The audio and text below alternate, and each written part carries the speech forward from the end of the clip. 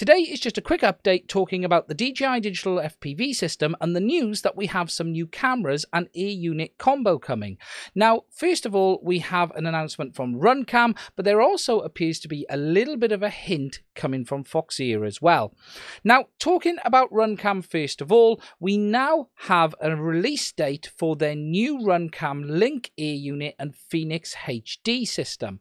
Now, this is the first from the Runcam of their official DJI FPV products. Whilst Runcam have released cameras that are compatible in the past, the MIPI, for instance, was released with unofficial support. However, after that, there was an announcement that Runcam will be working with DJI, and this is the first combo product that we've seen as a result of this. Now, taking a closer look at what we have what we call the Runcam Link, which is basically the air unit lite, or what is also known as the Vista air unit, and they've got a new camera called the Phoenix HD.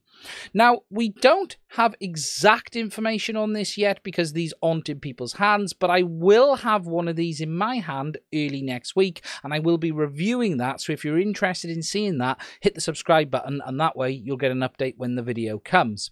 So, what do we know on this? Well, we know from the pictures that the air unit looks like the air unit lite or the Vista, but there is a hint that there is one change, and that hint is in the specification, and the specification is that it supports a voltage range of 7.4 to 17.6 or 2 to 4S.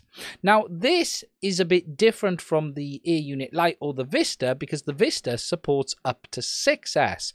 We don't know at this moment in time, is this an error in the specification, or is this actually the hinted change that DJI said about in their last firmware update, adding support for new air units that have some hardware revisions.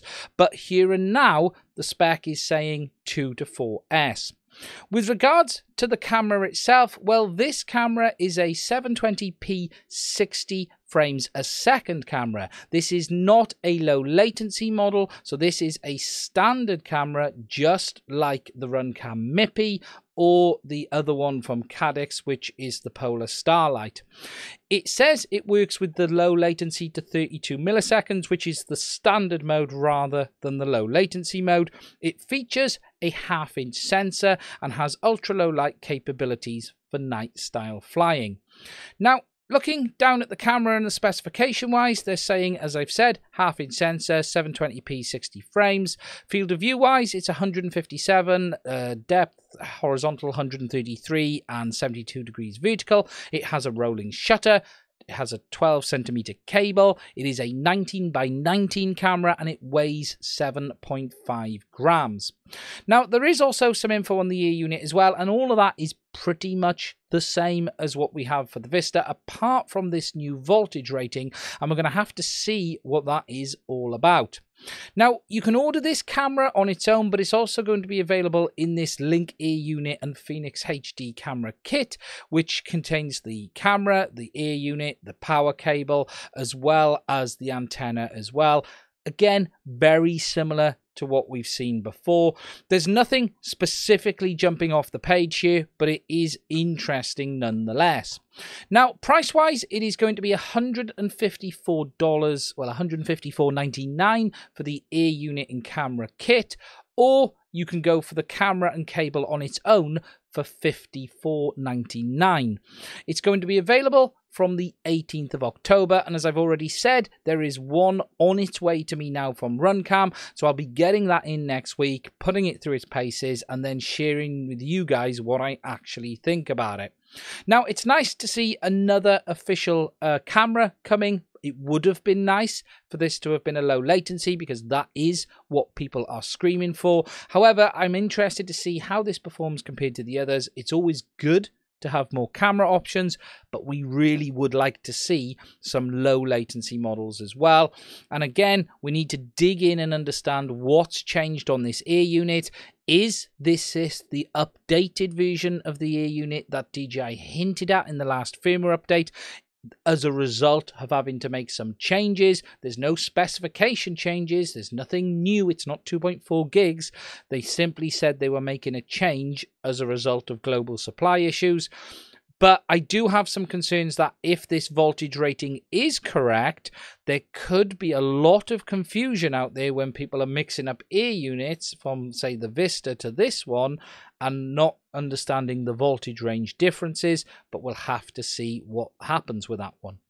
Now, alongside this, there's been a little bit of a leak or a hint from Foxeer, and that is that there is a new camera coming from them. They've released a video on their Facebook page. This probably won't look very good on the stream. I have to admit the video really didn't look very good anyway, but when you look at what they're saying, finally we named it the Foxeer Apollo Digital FPV camera, and when they go through the chat, they actually say that it is going to be for DJI, and you can tell that in the proper video from the way it breaks up. It's not shark bite breakup. It's very much that DJI style. But they have also said that there is going to be a shark bite version of this camera coming too. So not only have we got something from Runcam, we've potentially got this from Foxeer as well. You can see this on the Foxeer RC group. I'll probably put a link to this in the description so you guys can see the footage properly. It looks terrible when I'm watching it here. I'd be interested to see what the footage actually looks like, because as it is like this, it really does them no favors. Now, as I've said, that is pretty much where we're at today on this. It's going to be really interesting to see what has changed with this Runcam kit, and as soon as I get it in, I'll be tearing it apart, having a look, and we'll have a dive in as well to see if these voltage changes are legitimate. I hope it's a mistake on the website for users, because it is going to get confusing, but we're also going to have to see, does it look different? It doesn't in the pictures, but that doesn't mean it isn't. You know, these are renders from the look of it more than actual pictures, so there could be some differences in the actual unit when it does arrive, and we'll have to wait and see how that looks, or at least that looks like a render to me looking at these images anyway. So we'll have to see how it all turns out.